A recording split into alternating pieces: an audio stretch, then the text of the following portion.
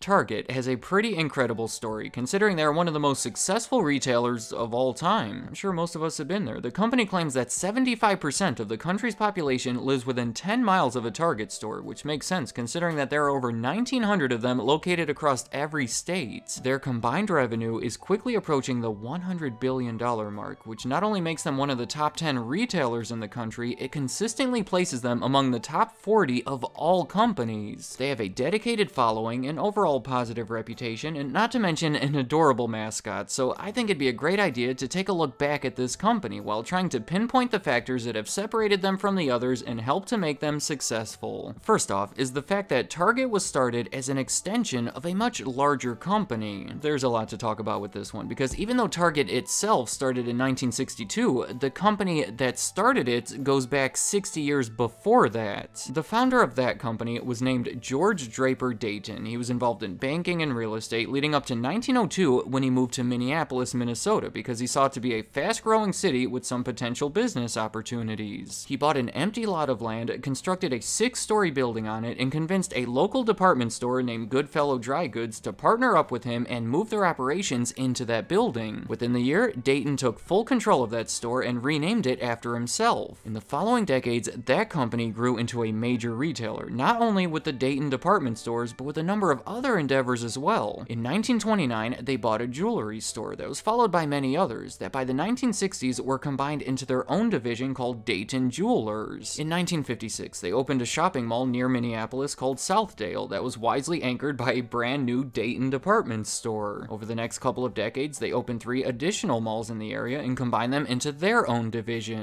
In 1962, the big one, they opened a discount chain called Target in Roseville, Minnesota that was placed into its own segment. And then in 1966, they started a chain of bookstores called B. Dalton that was soon combined with some other bookstores and put into its own segment. So, as you can see, in the early days of Target, they were kind of getting lost in the shuffle. But I say that starting out as part of a larger, diverse company like that was a big positive because they always had the resources to invest in it. They weren't forced to go out and find outside investors that believed in the concept. They were able to rely on their own judgment when making those decisions. Since the customers responded well to that first store, their decision was to open 3 more of them by the end of the year. You can probably see where this is going. By 1975, the Target chain was generating more money than any of the others, so it motivated them to refocus their attention. They moved away from the specialty stores and more toward the general stores. Their plan involved divesting the jewelry and bookstores, opening more Target locations, and acquiring more upper-scale department stores. In 1969, they had already bought J.L. Hudson, a chain of department stores based in Detroit, Michigan. In 1978, not as upper scale, but they bought Mervyn's, a chain of department stores based in California, and in 1990, they bought Marshall Field's, a chain of department stores based in Chicago. But even after all of those changes, Target was still proving to be, by far, the most successful of any of them. So by the year 2000, they changed the name of the entire company to Target Corporation, and soon started divesting everything that wasn't Target. Over those next 5 years, they converted all of the Dayton stores and Hudson stores into Marshall Field's, and then sold Marshall Field's for $3.24 billion. And then, soon after, they sold Mervyn's for $1.64 billion, totaling almost $5 billion that could now be put toward the Target stores. So there you go. That is a very brief overview of how Target was originated and propelled forward by a much larger company. For my next reason behind their success, I'm gonna go ahead and call it strong morals. And look, I'm not saying that Target is the most righteous company out there. They're not perfect, but I am able to point to a few things that reflect a general care toward others. George Dayton himself, the founder of the company, was known for being very religious. He was part of the Presbyterian Church, so he was sure to implement those ideals while running those original Dayton stores. You know, they were closed on Sunday, didn't sell liquor. He even refused to advertise in a newspaper that had ads for liquor. He was known for donating a good percentage of those early profits to charity, and in 1918 even dedicated $1 million to establish the Dayton Foundation that still exists today as the Target Foundation. In 1946, the company started giving 5% of their pre-tax profits to local communities, a practice that I believe they've continued every year since. And that is a lot of money. Today it amounts to hundreds of millions of dollars a year. Also, I should mention, along those lines, I guess, in 2020, they raised their minimum wage to $15 an hour. I say this all helps them because it makes them look good, it helps their public image, and there is something to be said about honoring the founding principles, but on the other hand, you could argue that most of this has actually held them back, giving away so much money. In fact, those religious ideals weren't abandoned until about 1950 when the third generation of Daytons took over. At that point, they became much more aggressive and actually started doing better because of it. So there's no doubt that the morals and charities have slowed them down in different ways, but for the purposes of this list, I'm gonna go ahead and choose to believe that the positives of it still outweigh the negatives. Next up, I want to talk about how Target has been pretty forward-thinking. We've already seen some examples of it, going back to when George Dayton decided to settle in Minneapolis because he saw a promising future for the city. I mean, for heaven's sake, that first Target store was created in response to the public's demand for a discount store. It was right at the same time as the first Kmart and Walmart, so they were benefiting by taking a risk to follow a new trend in retail. It was a similar thing in the 1990s when they started opening the bigger versions of their store called Target Greatland or Super Targets, just always keeping up with the competition and in some cases even leading the competition. A few examples of that would be in 1944 when they were among the first stores to offer their employees a retirement plan. In 1988 they were the first retailer to implement the barcode scanning in all of their stores, giving them an advantage as far as inventory management and even customer wait times. I'm still going here. In 1995 they introduced the Target Guest Card, which made them the first of their kind to introduce a store credit card like that. In 1999 they introduced Target.com and have since been very adaptive to the new world of e-commerce. They even started these smaller store formats optimized for online order pickups. Do you remember in the 1990s how all of their stores had that squiggly neon design? I used to think that was so cool, but I have to admit, it's kind of outdated. That's why they continually redesign things and try to keep it fresh. In fact, in 2017, they reinvested $7 billion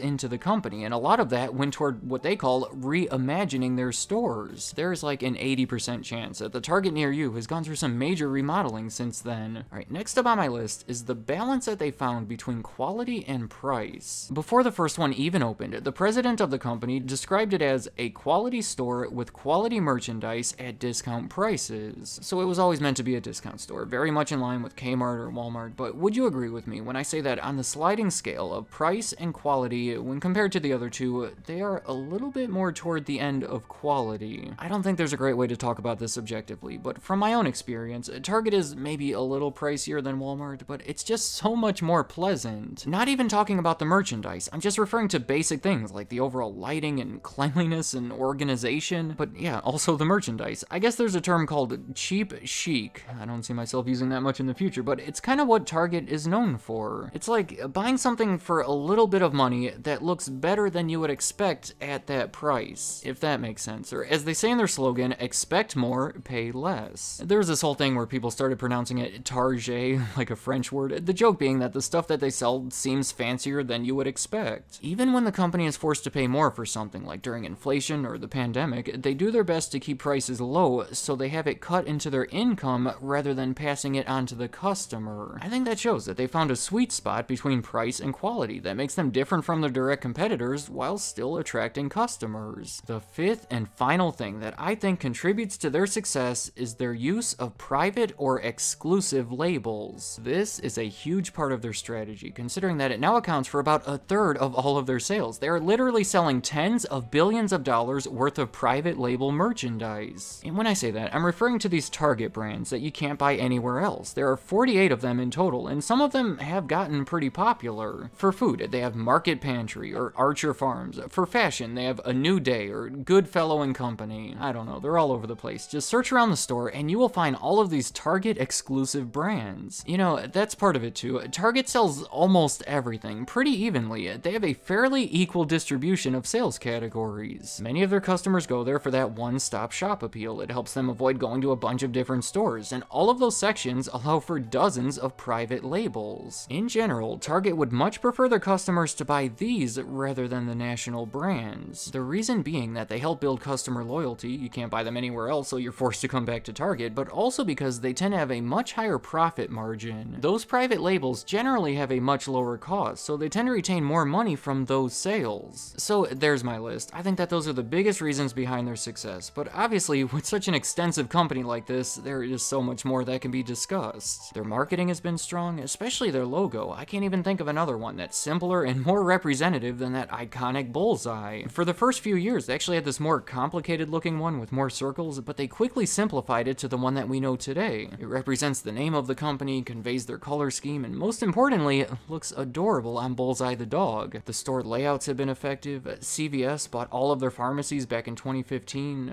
They have these all plastic shopping carts. There's a lot to it, so I'm curious to hear what you perceive to be the biggest reasons behind their success. Let me know in the comments, what do you think about Target in general? Are you a frequent customer, or do you have reason to dislike them? How do they compare to Walmart or the other discount retailers? Are they better or worse? What has been your overall experience? Also, looking back at the list of the biggest US retailers, there are some other great stories there, many of which I have yet to really talk about, so let me know if you want me to focus in on another one of those in the future. And any other thoughts you have about Target, leave them in the comments. I'd like to hear what you have to say.